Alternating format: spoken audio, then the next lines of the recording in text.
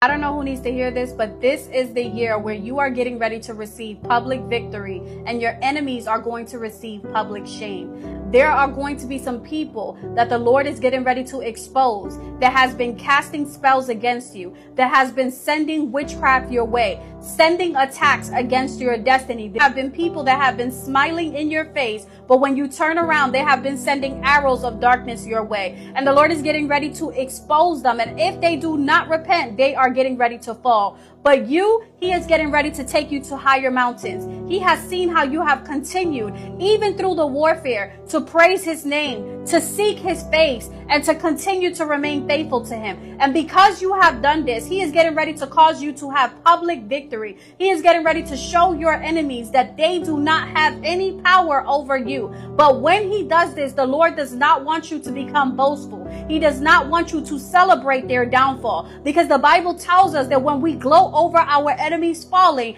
this is showing that your heart is harboring pride. So make sure that you pray for that person. Pray that the Lord will have mercy on their soul. So pray on behalf for their deliverance. But as for you, the Lord is getting ready to publicly allow you to gain victory. Continue to remain faithful. Continue to remain in a place of prayer, because you are going to another level.